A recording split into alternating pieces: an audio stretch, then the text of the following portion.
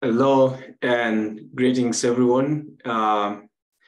We are very grateful for the moment that God has given us to share this time together in the study of His Word.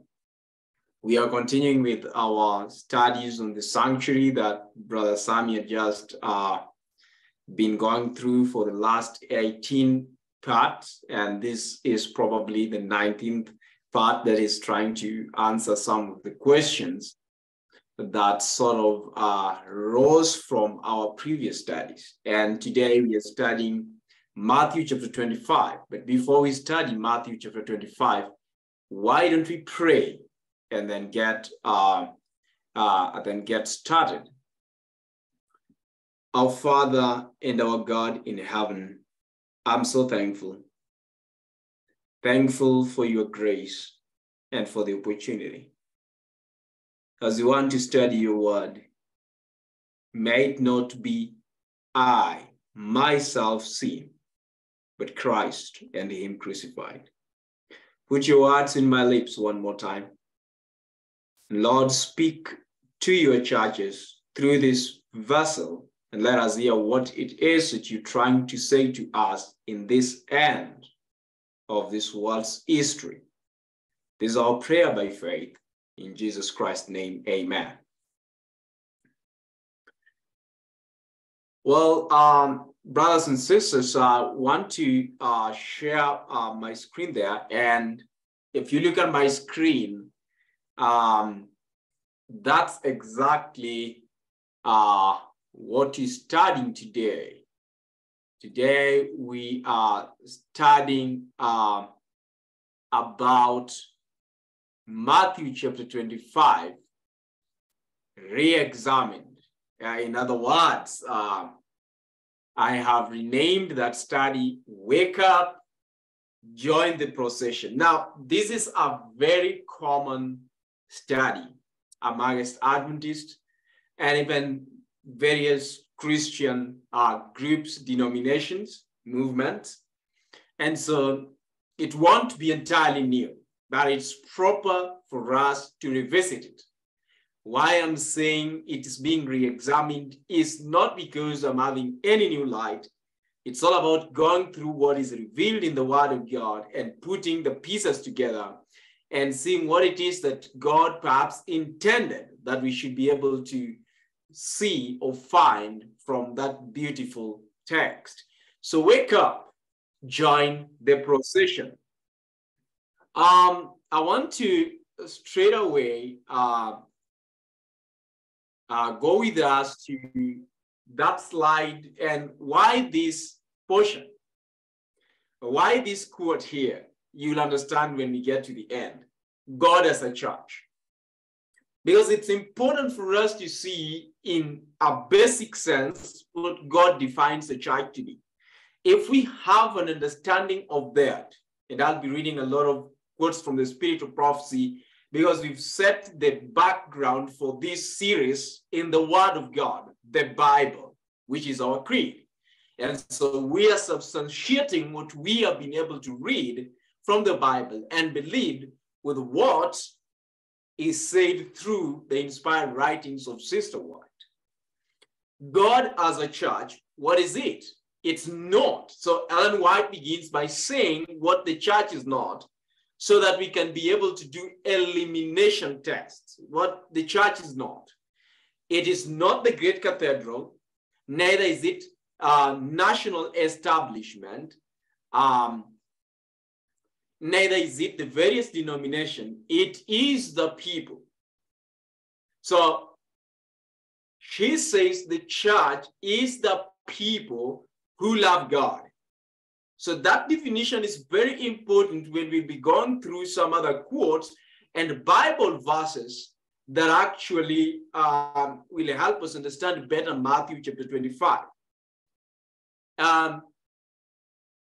It is the people who love God and keep his commandment. Now, when you study, you'll find out that the Seventh-day Adventist movement are people who are identified by a banner.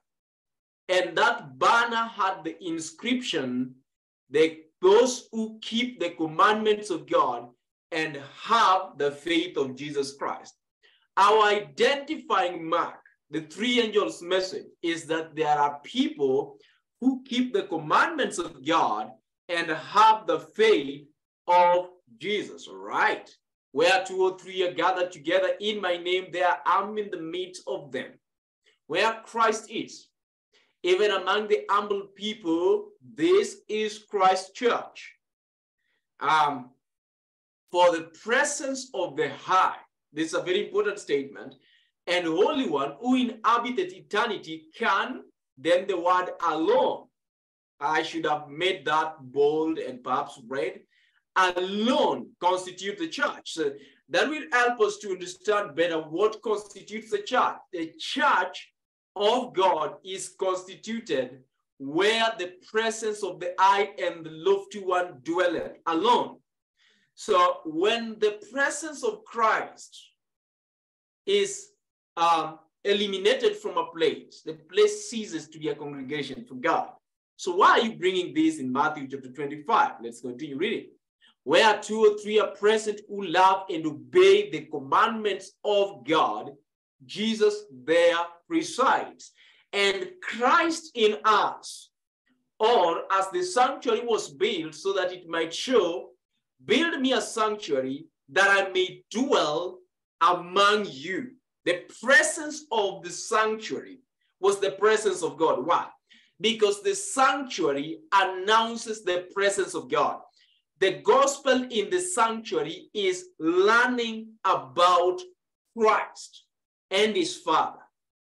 So where the sanctuary is studied, where the sanctuary is part of our lives, there the presence of God is. So there Jesus presides. Let it be in the desolate place of the earth, in the wilderness, in the city, or enclosed in prison walls. The glory of God has penetrated the prison walls, flooding with glorious beams the heavenly light in the darkest dungeons. His saints may suffer, but their suffering will, like the apostles of old, spread their faith and win souls to Christ and glorify his holy name. The bitterest opposition expressed by those who hate God. God's great moral standard of righteousness should not and will not shake the steadfast soul that trusts in God. We are told, and this is important in Matthew chapter 25, I am often referred to the parable of the 10 virgins. 5 are wise, 5 are foolish. This parable has been and will be in the future. So there are the two parts that this parable will be, or rather has been, and will be fulfilled to the very end of time, the very letter.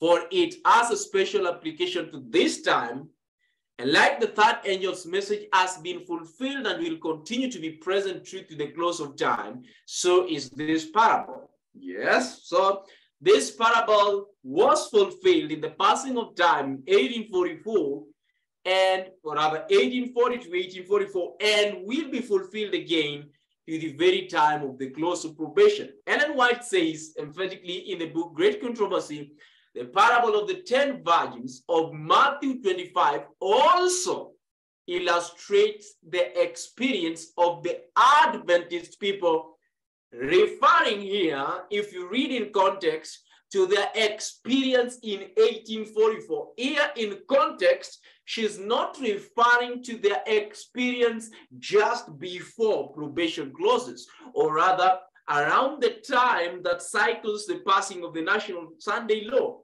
Even though the parable prophetically having double application will also refer to this time, here Ellen White, writing in 393, refers to the experience of the 7th month movement during the time of the great disappointment, read in context. All right. We are told in manuscript release, volume 1619, 269, 270, she says the parable of the 10 virgins was given by Christ himself, and every specification, and that is what I want to pick, every specification, Have we studied every specification of the parable of the 10 virgins? Yes, no. And we want to study a particular specification in that parable that perhaps has gone without being studied or without being presented. It's not something entirely new, but will make sense to you. And so I am inviting you to carefully investigate these things with me. We are told a time will come when the door will be shut. We are represented either by the wise or the foolish virgins. We cannot now distinguish, nor have we authority to say we are wise or we are foolish. So I cannot say I am the wise person or the foolish person. Listen to the statement again. We are represented either by the wise or the foolish virgin. We cannot now distinguish, nor have we authority to say, just like you cannot say with authority that I am part of the 144,000, but I will do everything in God's word that God would have me do to be part of that number by his grace. Right? But I cannot pride myself and exalt myself that I am the 144,000, but I pray and languish with God, labor in prayer, that God may give me the grace to be part of the 144,000, right? There are those who hold the truth in unrighteousness, and those appear outwardly like the wise, right? Now, again, she says in Review and Herald, October 31st, 1899, same statement said in another language, every specification of this parable should be carefully studied. We are represented by who? Either the wise or by the foolish. There are many who will not remain at the feet of Jesus and learn of him. They have not the knowledge of his ways. They are not prepared for his coming. The oil is the holy grace that is sent from heaven, and there must be an inward adorning with that grace if we would stand when he appears. And that grace which is here presented is said to us in Steps to Christ, pages number 52, that grace is the Holy Spirit, that grace is the oil that is emptied to us, page 53 of the same book, Steps to Christ, through the ministry of holy angels. Right? Look at this statement. The work of God on earth presents from age to age a striking similarity in every reformation or religious movement. So there is a striking similarity in every great reformation or religious movement. The principle of God's dealing with men are ever the same. There is no new thing under the earth. What has been is that which shall be. So the past history of God's people, the important movements of the present have their parallels in those of the past. And so by studying those things which have been in the past, we are putting on a binocular that will help us to see what it is that will come in the near future or at our present time. So how do I learn what will come? I study the history of what is past. And so we have nothing to fear for the future, except we choose today to neglect those things which have been in the past. God's leading of his people in their past history, says the prophet.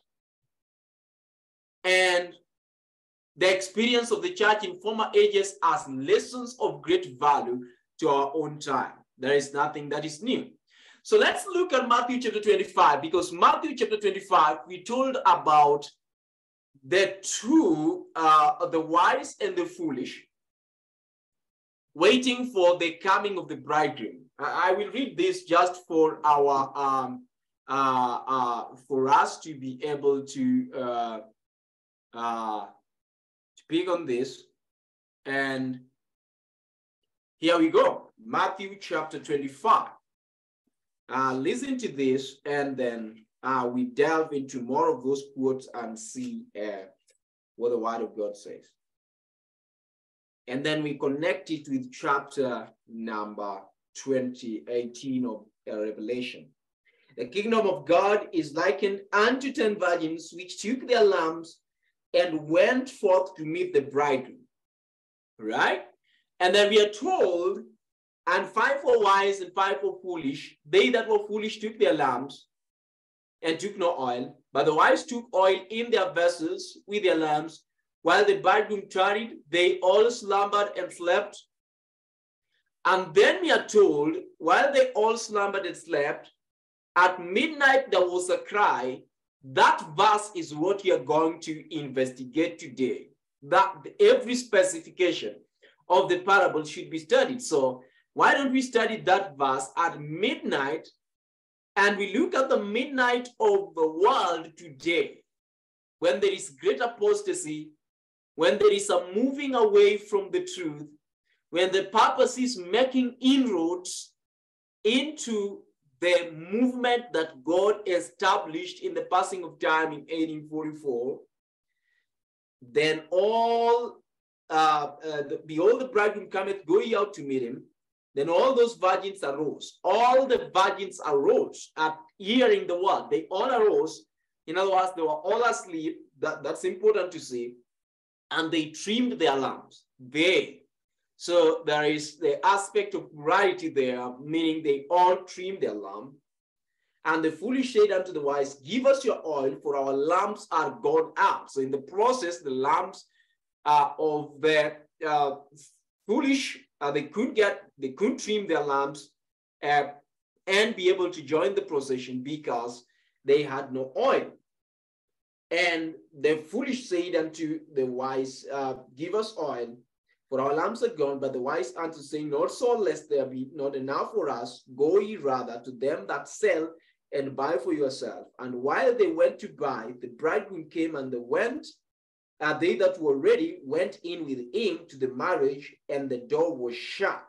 Let's stop there and investigate a few things about this parable, isn't it? Well, now when you look at this parable, really interesting. Who is here presented? Isn't this a nice thing to investigate? Yes. We are told all the Christian world. And I remember our brother was able to go through this, Rosami. All the Christian world is represented in this parable. The bride constitutes the church who is waiting for the second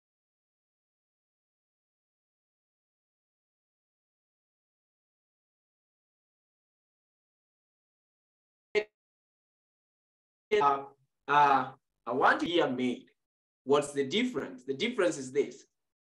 All the Christian world is represented in this parable, but then she says, the bride constitutes the church who is waiting for the second appearing of our Lord and Savior Jesus Christ. Question: is the bride part of the virgins? No. If you look at the common weddings that you have, we have the maids and we have the bride. The bride is the woman being married to the bridegroom, right? But the maids are the female gender people, those who come to escort the bride during the marriage ceremony. So here we are told all the Christian world is represented in this parable. Then she says the bride, remember she didn't say the wise and the foolish virgins, or the virgins. She says the bride constitutes the church that is waiting for the second appearing of our Lord Jesus Christ. All right? So there is the virgins and there is the bride. If you read your Bible, you won't be able to read the word bride in chapter 25. But the question should be, how can there be a marriage where we have a groom without a bride? That should be your question. We are seeing virgins, the wise and the foolish, but we are not seeing the bride. But I think the Bible intelligently, when Jesus gives the parable, he gives the parables which are a reality. he's basically describing what is a typical Jewish customary marriage. And it is known by those who are listening to Jesus that that marriage must have virgins for the brides or the maids, must have the bride and must have the bridegroom, because it was a reality. Now, some who have a nominal faith are not prepared for his coming. The oil of grace is not feeding their lamp. And they are not prepared to enter into the marriage supper of the Lamb. Their representation is such as to call forth our understanding, that we may know what preparation we who are living in the last days are to make, that we may enter in and partake of the marriage supper of the Lamb. I have come to believe that this parable has been fulfilled for a very long time in Christian history. But in specific sense, when being quoted by Ellen White, it is in reference to what happened in 1844 and what will happen in the end of time just before probation closes. But in principle, it does not mean that this parable had never been fulfilled in principle, even during the Jewish time. What are you saying, Brother Zaddoch? Look at this slide here. The 10 virgins are watching in the evening of the earth's history. She applies it apocalyptically, prophetically. All claim to be Christians. So you see, again, she says all are claiming to be Christians. All have a call, all have a name, all have a lamb, and all profess to be doing God's service. How many people claim to be Christians in the world? How many people have a name? They call themselves Christians. They have the word of God. They have the Bible. They are reading the Bible. They are also claiming that we are supporting our beliefs by the Bible. And all profess to be doing God's service. They are all saying we are doing God's service, including chapter 16 of the book of John, where he says they will even kill you and kick you out of the synagogue, professing that they are doing God a service. All apparently wait for Christ's appearing. How many people do you walk outside here, go to churches, and you hear them saying that they're looking forward to the soon return of Jesus Christ? Could be more than just Adventists. And that's the reality. But 5 will be found surprised, dismayed, outside the banquet hall. They will be found out. Now, what does this mean? Look at this statement. It's very important because it might not be getting clearer as time goes. Rather, it might be getting clearer as time goes, I pray. Many who had the first and the second angel's message, now she refers to this parable in the time when actually there is a crossing over from the disappointment. The first and the second angel's messages, those who had those messages first preached, 1840 to 1844, thought they would live to see the coming of Christ in the clouds of heaven. Had all who claimed to believe the truth acted their part as wise virgins. Pause, because this is important. If they had all who believed the truth acted their part as wise virgin, the message would air. These have been proclaimed to every nation, every kindred, every tongue, and every people. In other words, they all didn't act their part as wise virgins. Look at this, friends of Jesus. But 5 were wise and 5 were foolish. The truth should have been proclaimed by the 10 virgins. God was willing that the 10 virgins proclaim the truth. The whole Protestant movement that came into America and were in Europe and in Africa, God looked forward to them as a unit proclaiming the truth. The 10 virgins, it was God's will, they proclaimed the truth, but only 5, listen carefully, had made the provision essential to join that company.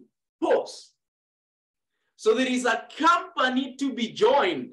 5 made a decision to join the company. Let me stop there so that you see what I'm saying.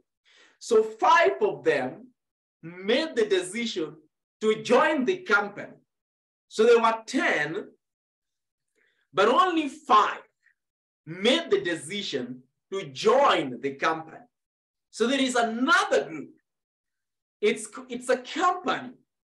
You see, 5 made the decision to join the company. All right? Let's go back to the quotation after that demonstration and see what's there. Only 5 made the decision, had made the provisions essential. There were provisions that were essential to join that company who walked in the light that had come to them. So there was the company. If you now look off from the slide, now look at my image, the top corner. There was the company, and that company, that particular company, was joined by the wise virgin. But that company, how was it made? It was made by those who had walked in the light that had come to them. The third angel's message was needed. The proclamation was to be made. Men went forth to meet the bridegroom under the message of the first and the second angel's message. Refused the third angel's message. They had the first and the second. They rejected the third. The last testing message to be given to the world. Right. Well, look at this. It's important for you to think about this. Foolish virgins, Laodicea. The state of the church represented by the foolish virgins is also spoken of as Laodicean state. The seventh church. And in Laodicea, where is Jesus? Jesus is outside Laodicea. What is the gospel? What's the mystery of the gospel? Christ in us, the hope of glory. So the presence of Christ inside us, listen to me carefully, that is our hope to glorification. When Jesus prayed, fill thou me with thy glory, the glory which I had with thee before the world was made. How do we receive that glory that Jesus had? Because Revelation 18 says, the earth was lit or filled with the glory of the angel that descended. How do we receive that glory of the Father given to Jesus Christ through the angels to bring to us? The presence of Christ inside us. Christ must dwell in us. Our hope to translation, our hope to sing Jesus is not a denominational name. It is not certain few lines of doctrines that we hold right. It's right we have to believe in biblical doctrines, but they have to bring Christ inside us. The first angel's message is calling us to fear God and give him glory. How can a group that does not have the presence of Christ, where Christ is outside and knocking and pleading to come in, be able to be glorified or be translated as without wrinkle and without spot? That is not possible unless they repent. All right? So the state of the church represented by the foolish virgins is also spoken of as the Laodicean state. So the foolish virgins that not have the indwelling of Jesus Christ, the life, the power, the transforming power of Jesus Christ. They might have the letter of the word, they might have the lamps, but they do not have the indwelling of the Holy Spirit. Christ is not dwelling in them by faith. So you have to see that. So the foolish virgins do not have the indwelling of Christ. They don't have the character, the image of Jesus Christ, which is all Christ object lesson 69, that Jesus is waiting for, the Father is waiting for, and then the revelation of the character of Jesus Christ, and then he will send his Son. If the church of God becomes lukewarm, where is that? Revelation chapter 3. Revelation chapter 3. If the church becomes lukewarm, if the church becomes Laodicea, it does not stand in favor with God anymore than do the churches that are represented as having fallen and become the habitations of the devils and hold of every false spirit and cage of every unclean and hateful bird. If the church becomes Laodicea, it does not stand in favor with God any more than do the churches that are represented as having fallen. So you talk of Pergamos, for example. You talk of those churches that persecuted the people of God in the east of 7 churches. Laodicea is not any different. If it becomes lukewarm and refuses to repent, what is the only hope for Laodicea? They have to repent and they have to go back to that agape love of the Philadelphia. All right? How many groups are here? 2 distinct entities are represented here. Look at what happens. Lingering near the bride's house are 10 young women robed in white. Each carries a lighted lamp and a small flagon for oil. All are anxiously waiting for the appearance of the bridegroom. Mark those words. The virgins are anxiously awaiting for the appearance of the bridegroom. But there is a delay. There is a delay. Hours after outer hour passes, the watchers become weary and fall asleep. How many of them have fallen asleep?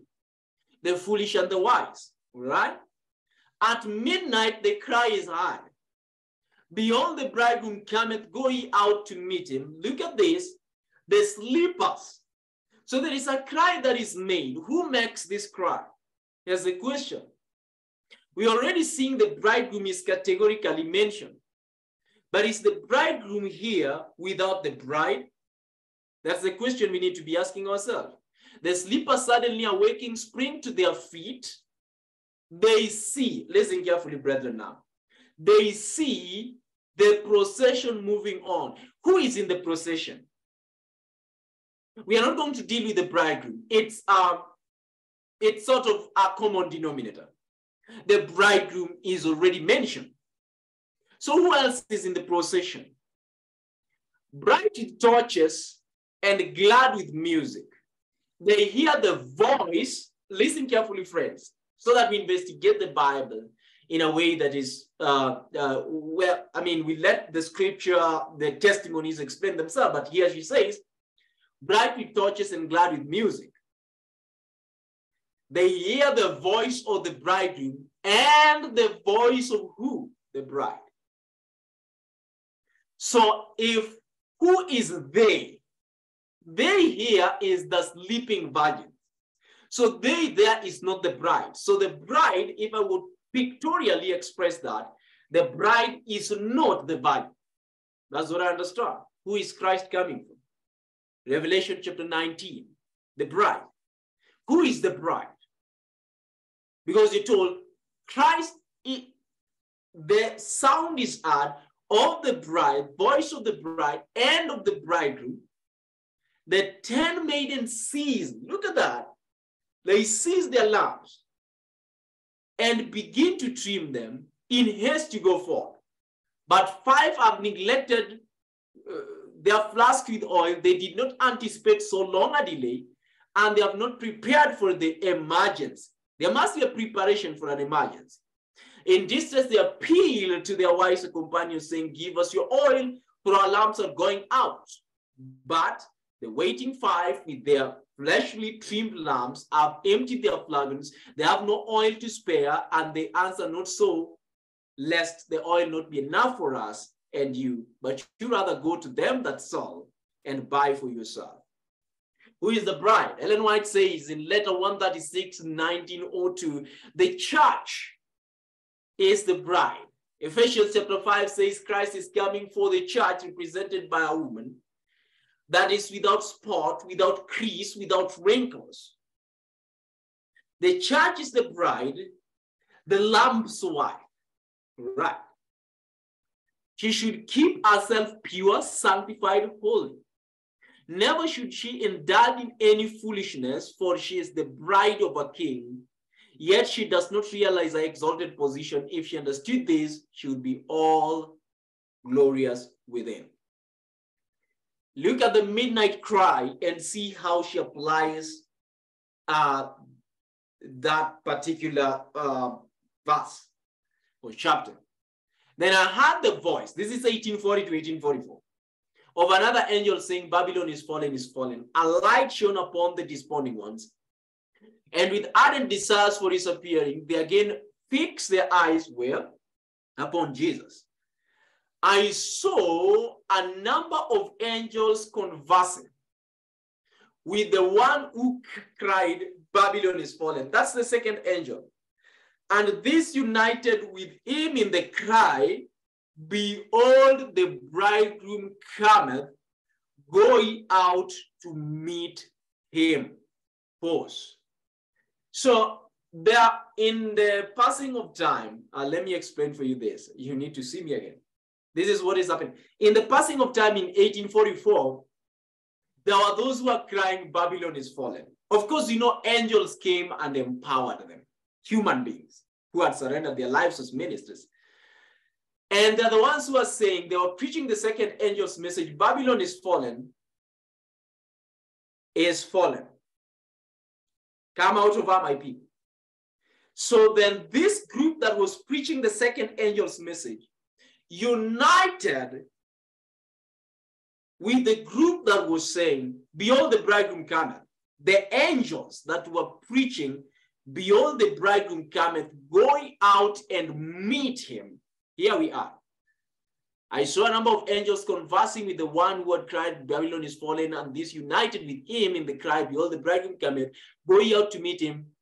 The musical voice of these angels seemed to reach everywhere. An exceedingly bright and glorious light shone around those who had cherished the light, which had been imparted to them.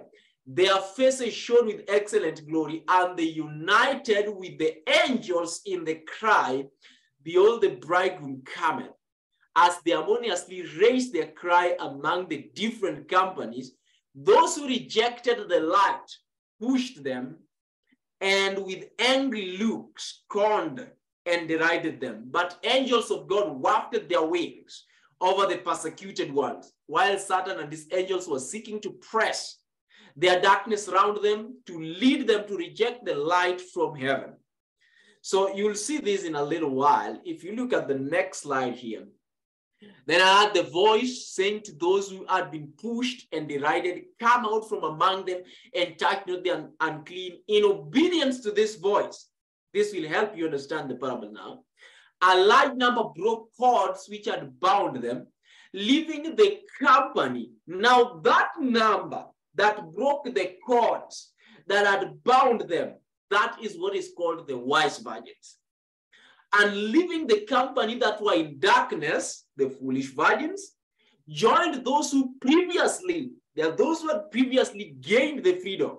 So there are those who are in darkness and those who are receiving the light and breaking off from the darkness and joining another separate group who had previously gained their freedom and joyfully united their voice with them. Three groups. And we have to come out from that darkness. Those who come out from that darkness are the wise virgins who stream their lamps. They hear the word of God. They cite the word of God to prove if it is so. And they live by the word of God, even if it means cutting links with their loved ones, with their loved denominations, with their loved ministers, with their loved theology. I heard the voice of earnest agonizing prayer from a few who still remained with the companies that were in darkness. The ministers and the leading men were passing around in different companies, fastening the cords more firmly. But still I heard this voice of earnest prayer. Then I saw those who had been praying, reaching out their hands for help towards the united company, who are free, rejoicing in God. So there is a group that is reaching their hands for help towards the united company who are free again, rejoicing in God. So as they reach their arms, what happens? The answer from them as they earnestly look to heaven and pointed upward was, "Come out from among them and be separate." I saw individuals struggling for freedom, and at last they broke the cords that bound them. They resisted the efforts which were made to fasten the cords tighter and refused to eat the repeated assertions, "God is with us, we have the truth." They broke off from that bondage. They broke off from that purple system of hierarchy. They broke off from the strings that bound them to that darkness, and they joined the company. This group that is lifting their eyes heavenwards, praying and seeking for God's light, studying God's word and hearing, "Come out of our my people." And they are coming out and joining the group that is faithful in truth. Remember, they are not joining just a denomination. They are joining a movement. They are joining the bride. They are becoming part of the bride. They are becoming part of the true church that is without wrinkle. They are being united with those who are seeking for perfection of Christian character. Well, it's written, while these calamities were witnessed among the nations of the earth, another scene was presented. What scene? A great reformatory movement among God's people. She said, "I have been deeply impressed by the scenes that have recently passed before me in the night seasons. There seemed to be a great movement, a great revival going forward in many places. Our people are moving into line. They are responding to the call of God." God calls upon those who are willing to be controlled by the Holy Spirit to lead out in a work of thorough reformation. I see a crisis before us, and the Lord calls for his laborers to come into line. Every soul should now stand in a position of deeper, truer consecration to God than during the years that have passed. Do not the scriptures call for a more pure and holy word than we have seen before? So that great reformatory movement, which here we are told, in that great reformatory movement, the night representation passed before me of a great reformatory movement among God's people. Many were praising God. The sick were being healed. The great medical missionary work and the revival of Isaiah chapter 58.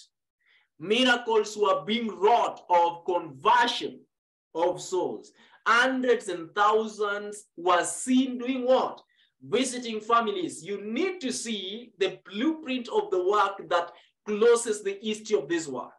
There is the medical missionary work. There is the healing of the sick. There is the healing of those who are who hearts are broken.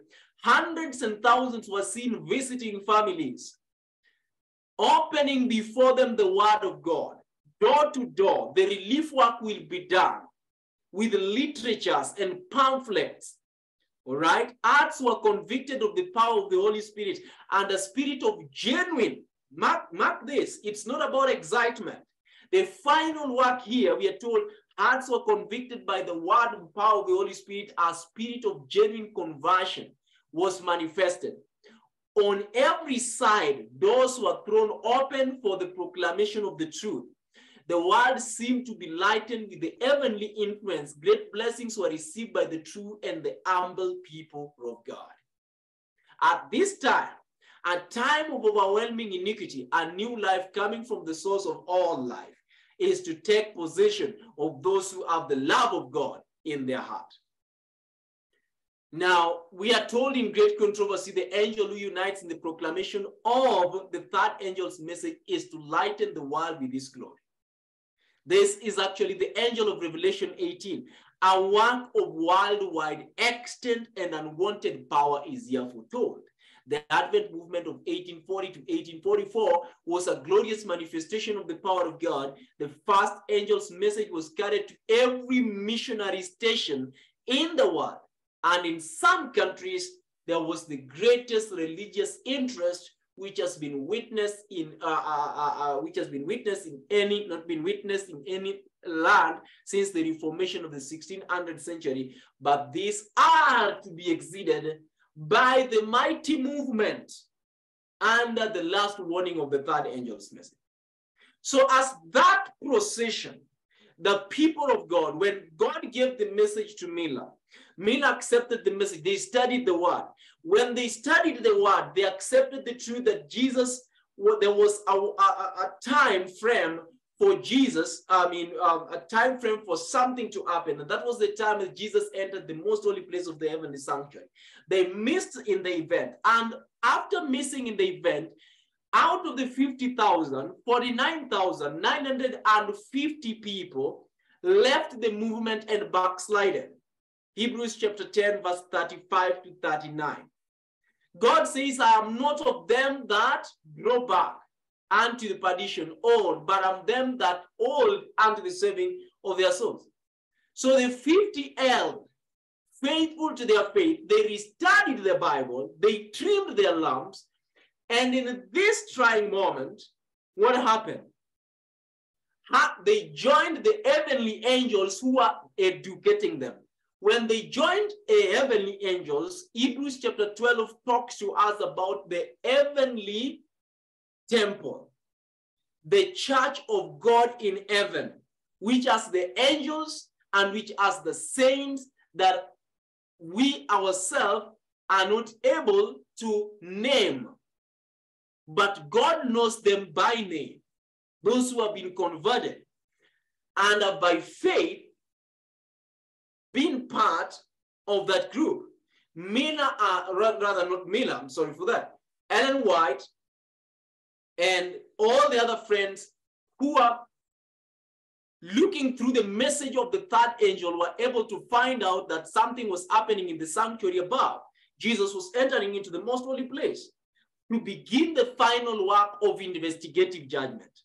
So when they looked into that and they found that the 50 proclaimed the message, and by 1863, there were 3,000 plus strong Seventh-day Adventists who had believed in the second apartment ministry of Jesus Christ and the antitypical Day of Atonement, that Jesus Christ was ideally in the final phase of his work in the sanctuary.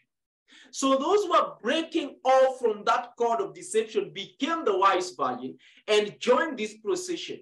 And as time is passing by, people are either making decisions to join the procession or leave and go back to perdition, or to break off and join the holy angels of God that refuse to join the procession of Satan, but join the procession of the Father and his Son. These holy angels are the ones we are to unite with today. So the question is, are you uniting with the holy angels that refuse to follow the government of Satan?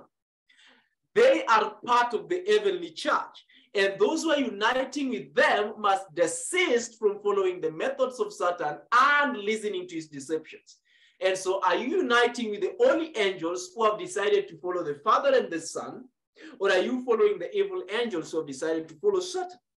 If you become part of the holy angels that have followed faithfully the works of Jesus Christ, then you are becoming part of the procession that goes to the world and says, behold, the bridegroom cometh, go ye out to meet him.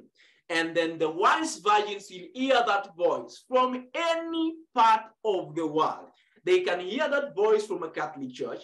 They can hear that voice as Muslims. They can hear that voice from the streets, having never entered any denomination. They will hear that voice when the national Sunday law is passed and there is no any organized denomination. And they will join that faithful group. And that is why when I look at Matthew chapter 25, I see more than just one denomination. Rather, I see a worldwide movement that is a people who have let the word of God be the foundation of their faith. And by that word, they have been transformed. So the word is not just a letter to them. It's a transformatory message to them. The third angel's message, the angel of the third angel will be proclaimed. As the time comes for it to be given with great power, the Lord will work through humble instruments, leading the minds of those who consecrate themselves to his service.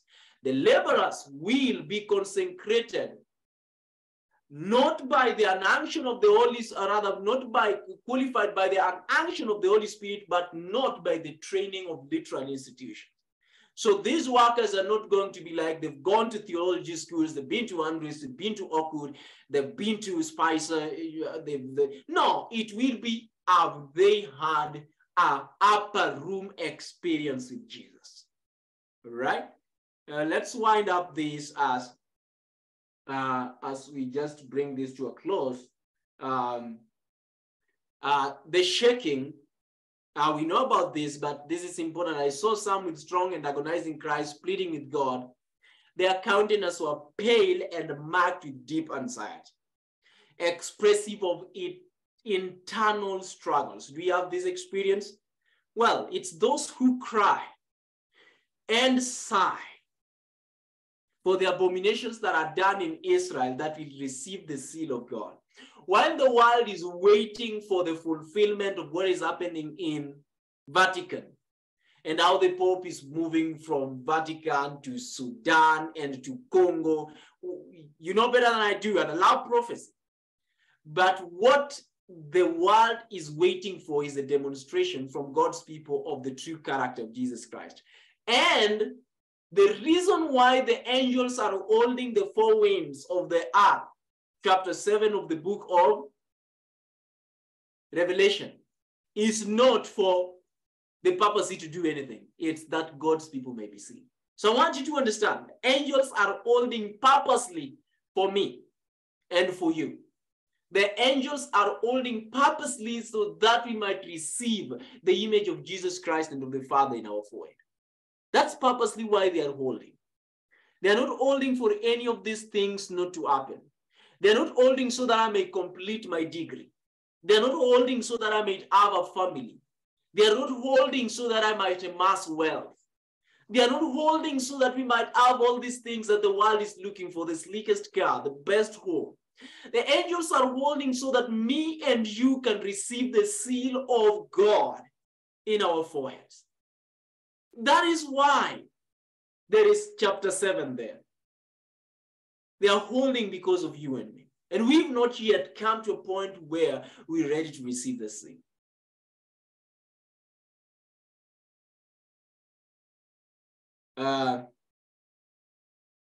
As the praying ones continued with their prayer earnest cries, at times a ray of light from Jesus came to them to encourage their hearts and light up their countenance. Some I saw did not participate in the work of agonizing and pleading. And this is where the problem is. And if we don't do that, we cannot be wise virgins. Wise virgins participate in that pleading.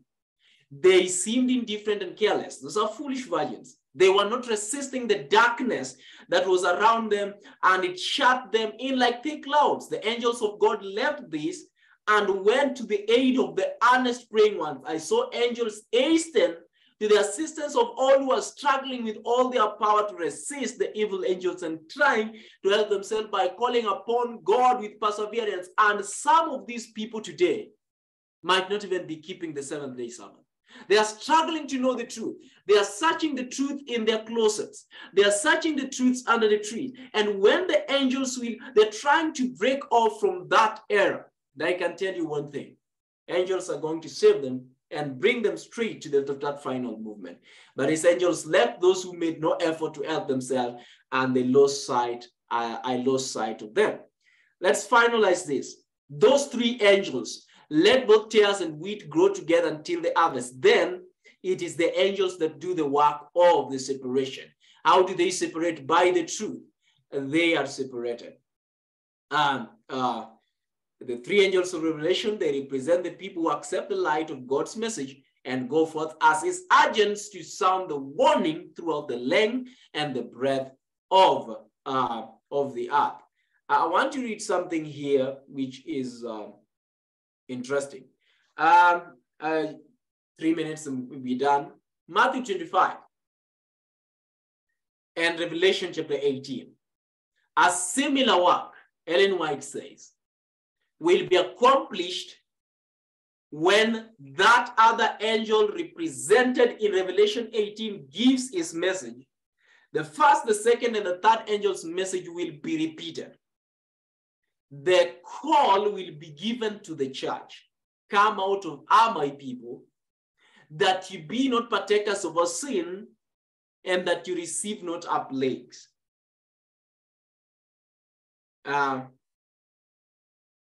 she says this: in all the fallen churches, God has a people. All the fallen churches, God has a people. His call to them is, come out of her, my people. This means, what does it mean to come out of her? Renunciation of falsehood framed by the enemy, which must be faithfully delineated by the servants of God. So they preach an end-time truth, that the humble in heart may hear and understand. Look at this. Continuing with the same statement, Ellen White now says, take each verse of chapter 18, and read it carefully, especially, she says, the last two verses. And the light of a candle shall shine no more in thee. She quotes the verse. And the voice of the bridegroom and of the bride shall be heard no more at all in thee. So there's a time that that voice will cease to sound in Babylon, right? The probation of Babylon closes, or rather the people in Babylon, if they cease to be in Babylon. For thy merchants were great men of the earth, for by their sorceries were all nations deceived, by their pharmakeia, by their deceptive medication. All nations were deceived. And in her was found the blood of the prophets and of the saints and all that was slain upon the earth. How interesting is this? That when she connects chapter 25 and chapter number 18, it's interesting that she says, the light of a candle shall shine no more at all in thee. That means they will run out of that oil, and they will be foolish virgins, they will be lukewarm, they will be Babylon, right? And the voice of the bridegroom and of the bride shall no longer be heard in thee. Behold, the bridegroom cometh, go ye out to meet her, but they don't have the oil, so that means they will be closed out, and they will never hear anymore the voice of the bride. So there is a connection between the glory that fills the earth and the experience of the wise virgins when they join the procession, right? The great apostasy will develop into darkness deep as midnight, impenetrable as sack of air.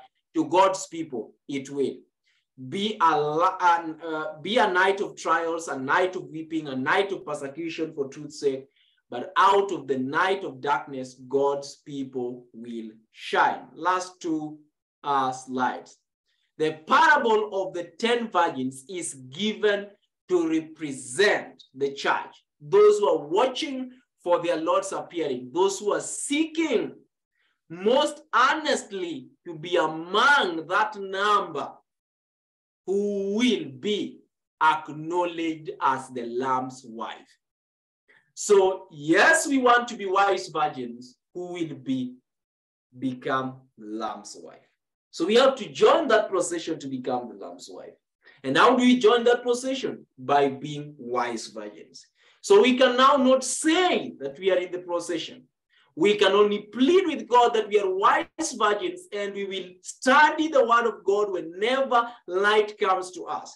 And if we receive that word of God, we will break forth from the bondage and join that group that will sound the loud cry and have the upper room experience of the end of time. Pentecost repeated.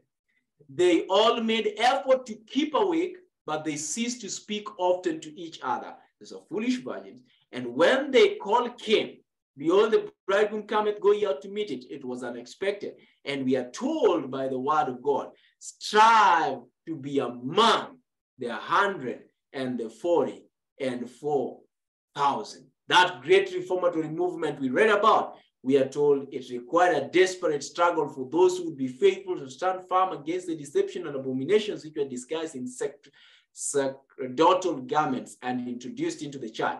The Bible was not accepted as a standard of faith. Doctrine of religious freedom was termed as heresy, and its upholders were hated and proscribed. And so God is telling us, strive with all your strength, will be among the 100 and the 40 and 4,000. Wake up, trim your lamp, study the word of God, join the procession. So what is our work? 1 minute.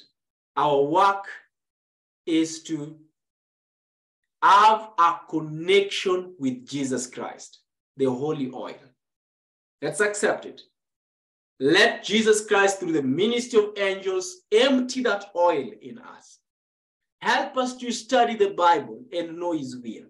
If we faithfully do that, we pray, we have devotion, we have study of God's word, we have meditation, we have service to humanity and to God, and we live with a pure conscience that we are not violating the principles of God that have been made plain to us, then we can look forward by faith to being part of God's final movement, the procession that finishes the work. I want to be part of that procession, but I'm asking God today, give me the ability, the strength to devote myself, to study your word, to pray every day and every single hour, to seek your will and have the indwelling of Christ in my life. If I do all that, have no guile in my mouth, be a virgin and follow not after the harlot woman, and follow the Lamb whithersoever I goeth, then I am doing what is called striving to be part of the final group, the 144,000. So yes, I cannot say I'm part of the 144,000, but I can say that my work is to strive to be part of that number. God bless you, and let's pray. Holy Father in heaven, hear thou us, gracious Father. Our prayer tonight, give us that eyesight to see that it's not sufficient to be virgins. For if there was not that ministry of the procession, how would we wake up to the imminent return of the bridegroom?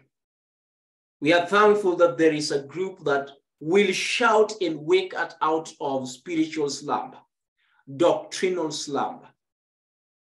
Lord, may that voice sound in my life and in our life today to wake us out of the errors that we are still cherishing, that we may join the procession. This is our prayer by faith in Jesus Christ's holy name. Amen. God bless you. And may the third angel's message lead you to the most holy place. Amen.